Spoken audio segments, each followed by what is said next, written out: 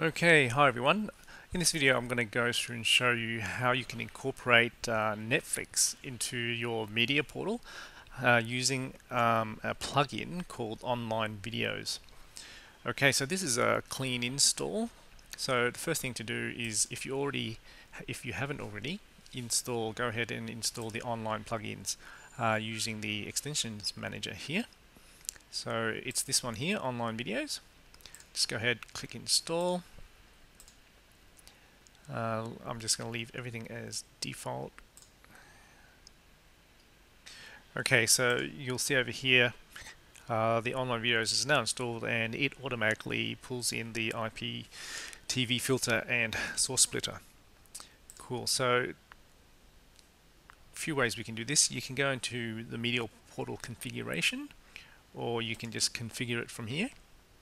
It'll take you to the same spot. So this is the configuration for OnlineVideos.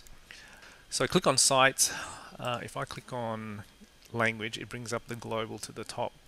And so what you want is you want to just highlight Netflix, and then down here you can see you enter in your username and password for Netflix. So I'm going to do that now.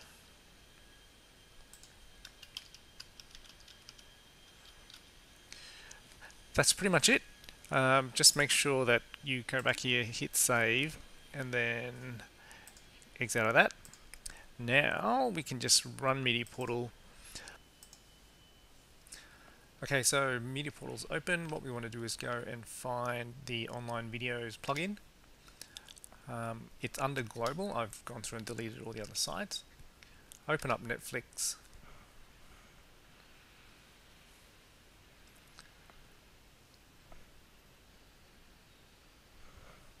And you can see it's loaded up my profiles, which is a good sign. And the one that I find doesn't work in here is the home button. It always comes up with this error, but that's fine. If I go into my list, it's got a list of the shows that I've added into my account.